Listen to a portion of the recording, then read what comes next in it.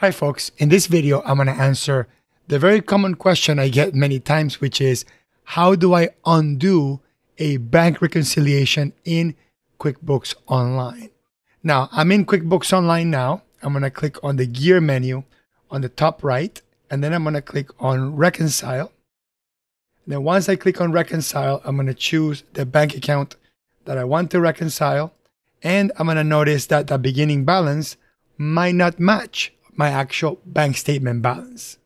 So generally, we look at the actual bank statement and we look at that beginning balance, and that needs to match, because if that doesn't match, you are not going to be able to reconcile your bank account properly.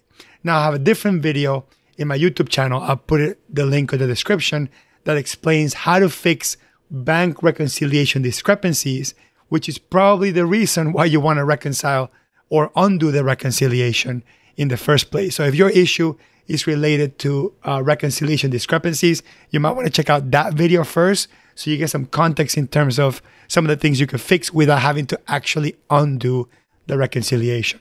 However, let's say that your issue is not related to a reconciliation discrepancy.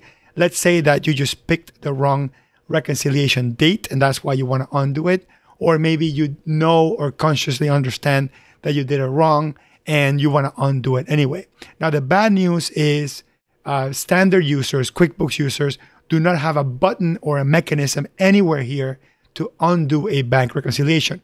Only accountants or accounting users can actually undo that reconciliation. So if you have an accountant attached to your QuickBooks file, or you have a QuickBooks Pro advisor that's advising you or helping you with your accounting, I would say the best, fastest way to do it is contact that person and have them undo the reconciliation for you.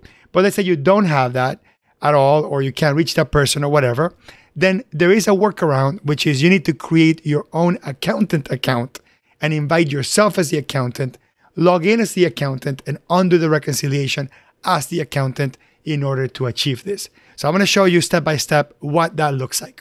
So the first step is let's create an invitation for an accountant user. So I'm going to click on the gear menu on the top right, and then I'm going to click on Manage Users. And then you're going to notice in the Manage Users sections, you're going to see users, roles, and accounting firms. So what we need to do is we need to invite an accounting firm. So we're going to click on accounting firm, and then down here it says an accountant can be your best business partner, blah, blah, blah. Invite an accountant. So what you should do is you should have a different email address, different from your regular QuickBooks email address, just to avoid any confusion, and email that email address the invitation as an accountant. So you enter that second email address that you're going to use, and you're going to click on invite and actually create an accountant account with that invitation. So I'm in my email now, and notice that it says Hector's Consulting Business has invited you to be or to use QuickBooks Accountant. I'm going to click on that email, and then it says Hector has invited you to access the QuickBooks file as an accountant user. And you're going to click here where it says accept invitation. But before you accept the invitation, again, remember, we're creating a separate QuickBooks login, and this is going to create a whole bunch of confusion potentially. So if you already have an accountant attached, avoid all that confusion. I already mentioned this, and get that accountant involved. That way you don't have to have two different logins, once as a regular user, once as an accountant. But we're following through with this example. Hopefully you're following step by step. So I'm going to go back into QuickBooks, and then I'm going to log out. And I want to log out to avoid any confusion when creating a new account. So I'm going to click here where it says switch company, and I'm just going to click on sign out. So I'm going to sign out completely. That way I'm not in QuickBooks Online. And the way you know whether you're logged in or not, you go to qbo.intuit.com, press enter. And if it doesn't open the QuickBooks file right away, if it has a login screen, that means you're logged out. Good. So I'm completely logged out. I'm back in my email, that secondary email that we need to use. And I'm going to click here where it says accept invitation. So then it says sign up for QuickBooks Online Accountant. You're creating a brand new account under that second email. So let me go ahead and fill that information out. Then you enter your security question and you click on create account. Then it says enter your firm's name. And again, you are creating an account as an accounting firm, even though you're not an accountant, even though you're a regular user, and you have two different logins to QuickBooks.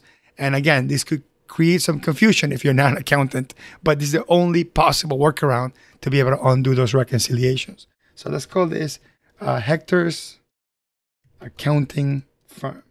Okay. And my zip code, and click on finish.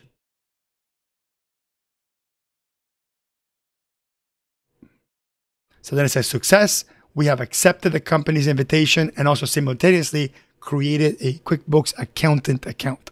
I want to click on continue.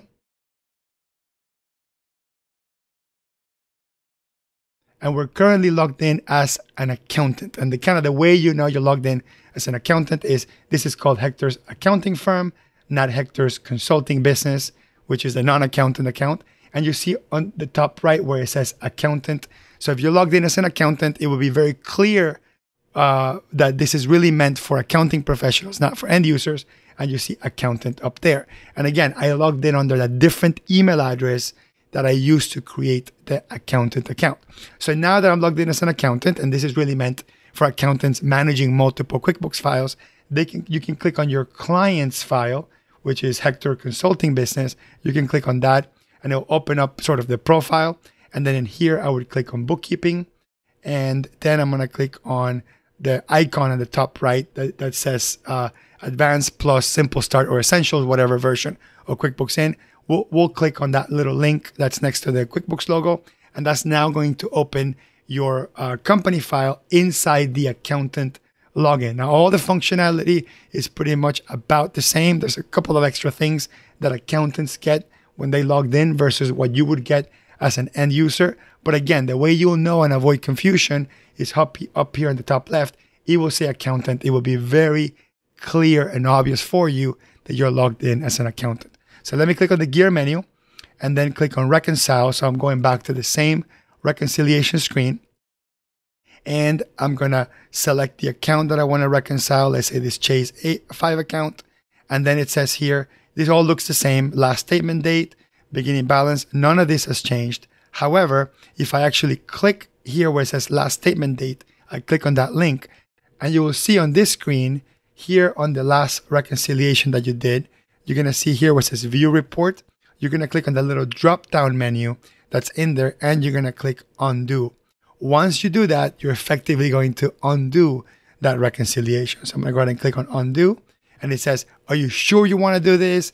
This has already been reconciled.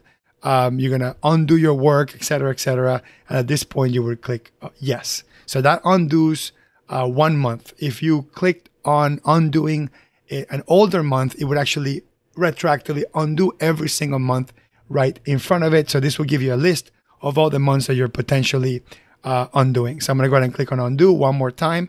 So it's got a couple of verifications. Then click OK. And then that reconciliation is completely done. Notice that the only reconciliation that's still sitting there is the one for January, the month prior to that. So I'm going to go ahead and log out as an accountant. So I'm going to go ahead and click on the top right here on that little icon and click on sign out. I'm going to log out as an accountant and I'm going to log in into my account as normal. And notice in the top right, it doesn't say accountant in the top. So I'm logged in back as a normal user. I'm going to click on the gear menu on the top right. Then I'm going to go back to reconcile. And we're going to notice that the account now shows that the last reconciliation date is January 31st, a month prior. And then I want to check to make sure that on that previous bank statement, that beginning balance matches. And I probably want to keep undoing until I get to the last clean, fresh, matching reconciliation amount and then re-reconcile the months from there moving forward. So anyway, I hope this video was helpful, even though it's a little bit convoluted and potentially confusing. But unfortunately, as of the date of this video, there isn't a simple tool for end users to undo the reconciliation. So now you know the workaround. And again, if you have an accountant, a bookkeeper, a QuickBooks Pro advisor connected to your account, leverage that person because undoing things could cause more problems than the ones that you're trying to fix in the first place. Anyway, I'll see you on the next one.